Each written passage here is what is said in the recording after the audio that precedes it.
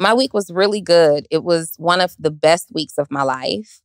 Really? Mm-hmm. It's a big statement. Yeah. Even with, it was one of the best weeks of my life. I bought my mom a home. That Not no little $200,000 home either. Nah. It was a bag. It was a bag. I bought her a condo, and she loves it. I surprised her. I had this condo under contract for about a month and a half, maybe almost a month and a half. And I closed on it last Monday, and I had it all week. Like every day I wanted to tell her, like, okay, I got you a condo. Now, many of you who know my story, you know that me and my mom moved into a condo building together, but I was renting at that time.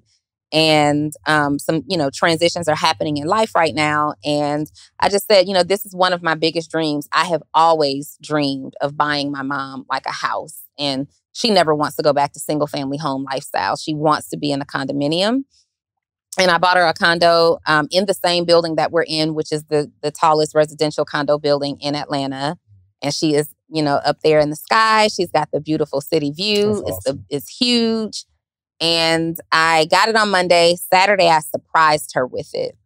So she was kept out of the house all day on Saturday, had no clue, and escorted back into the building, thinking that she was helping to pick my dog up from the dog sitter. And I and my daughter were there. Where was she staying now? Where's she living now? Still in the condo, yes? Yeah, she was in the building on the lower floor, and I was renting it. Got you. Yeah, so she is always, my mom never really wants to be a burden to me. And she always says things like, she doesn't work, she's retired. So she always says things like, well, you have to, build your own life. And, I try to make her understand that building my life she's a part of that, right? My mom is single, she's a part of that. And she doesn't force that on me. That's something that I've chosen to do. And so she always says, like, I know you want to do X, Y, and Z. So I plan to move into something that I can pay for myself. And I just always laugh like, girl, me and you both know I'm not letting that happen, right? Where would you go? And one of the things that's important to me is I was preparing to move out of the building. I just wanted to make sure my mom was somewhere where she was safe and I didn't have to worry. This is my first time. This will be my first time not living within like a 5-minute distance from my mom in probably 15 years. So I was moving a little further away and I just wanted my mom to be straight.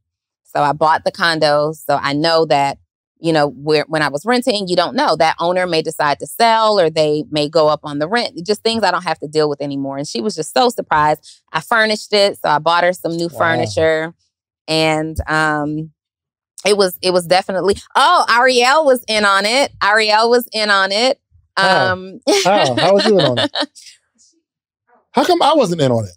You were out of town. Oh, okay. Yeah, you're right. It was the most awesome surprise ever. So her mom was on my podcast and I got a chance to talk Really? I got to talk to Ms. Denise about her journey being your mom. And I can't wait for you to see the footage. Yay. She cried almost like 5 minutes in. It was really dope. She had no clue what we were doing. So it was amazing. Yeah, I had to figure out how I would keep her out of the building because remember, I bought her a bigger condo in the same building that we're already in. So I had to keep her out of the building because she could intercept me on the elevator. Right. So I had interviewed on Ariel's show a few weeks ago and I called Ariel and I said, I need you to interview my mom. I'm going to tell her that we're getting some documentary footage and I need you to hold her for some hours and just have this conversation. Like, I knew if it was something important, she would be gone and she would show up. And I'm like, as soon as she leaves and they're done, I need you to let me know. And Kenny actually escorted her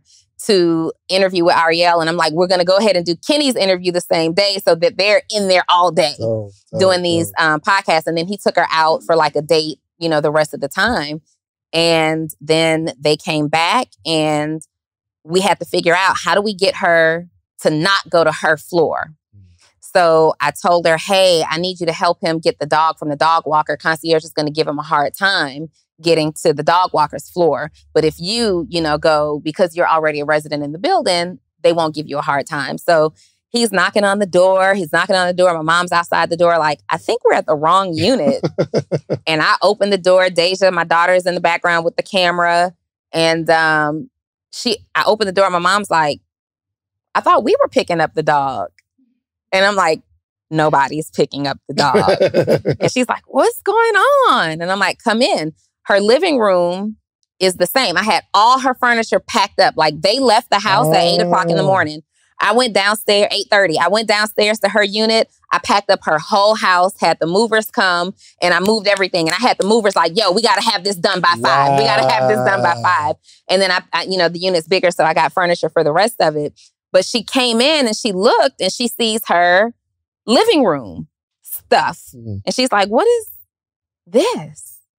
And so she's thinking that I have rented a bigger unit in the building. And so she looks around. She's like, this is gorgeous. This is amazing. And I played her this video that I had done. I had been documenting the process the whole time. And it was maybe 10 minutes in that she realized, like, we owned it now. Wow. And she just like bawling with tears. But that was definitely a top 3 bucket list thing for me. Like, to be able to pay your mom back, right? To be able to contribute to a person who is so responsible for so much of your being, your growth, and your success. Like, it was something I had to do.